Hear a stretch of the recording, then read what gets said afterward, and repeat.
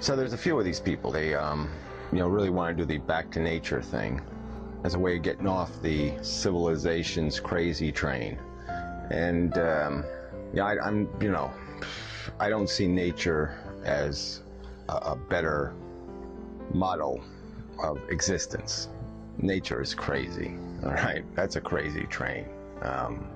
Animals eating each other, it's a crazy train.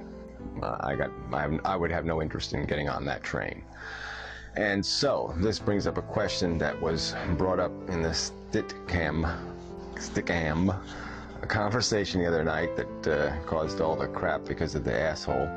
I in that conversation brought up the thought experiment, posed the question.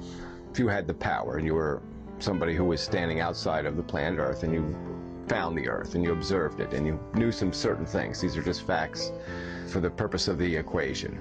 All right, let's say there's this planet Earth, okay, and you got all these animals and you know it's a 4 billion years of evolution. You know all the history of it. There's no human intelligence, just animals. Okay, so the highest mammal is an ape. And you also know for a fact that that ape will never evolve into anything else. No animal on the planet will ever evolve a civilization or an intelligence any higher than what exists currently in that great ape. All right, so I pose the question. What would you do? Let's say you had a button in front of you that could just make it go away. Would you press it?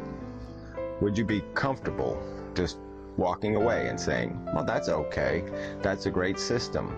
It's nice that all these living things on this crust of this planet are eating each other, and it's nice that they have all these sensibilities and feelings, and that they torture each other and do all this stuff and whatever because they have an orgasm once in a while. They have this wonderful experience and they chase each other and so they can stick their things into each other and have these orgasms, and they enjoy eating each other every day because, it feeds the cells of their body. And that's the thought experiment. Now, I didn't get any answers, okay? I posed the question and I got no answers. All right, which you could conclude that, it's a kind of a tricky question because you really don't want to put yourself in an idiot box and say, oh yeah, it's a great system. And at the same time, you can't say, hell, I can't blow it up. It's life, right? Life is great.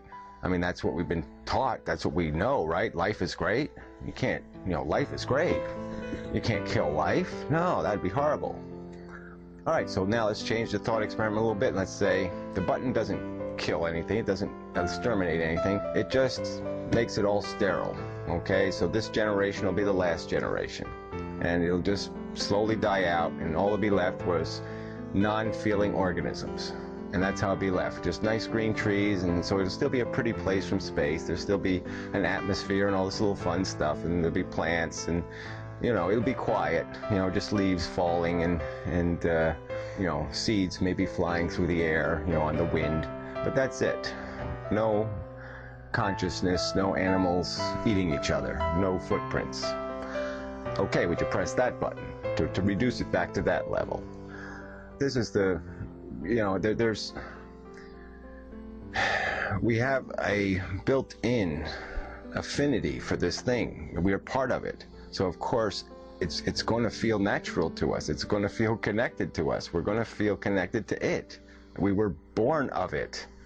But my question is, if we can build ourselves an objective perspective, can we really honestly say this makes sense? Not even that it makes sense, but that it is serving some purpose that justifies the price in terms of suffering endured.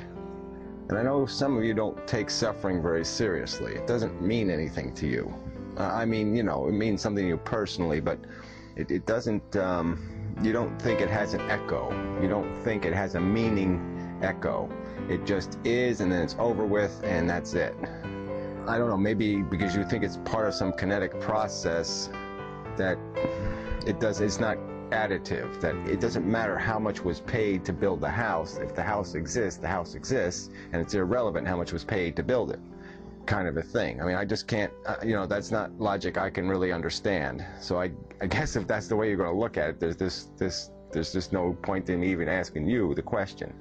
But otherwise, people who are just going to try to seriously answer the question, I mean, I want an answer to how do you, what exactly do you see in the carnivore living environment, minus this intellect, minus Shakespeare, that justifies life, that makes it purposeful, meaningful, productive? That's the key word, maybe. What makes it productive enough to justify its existence?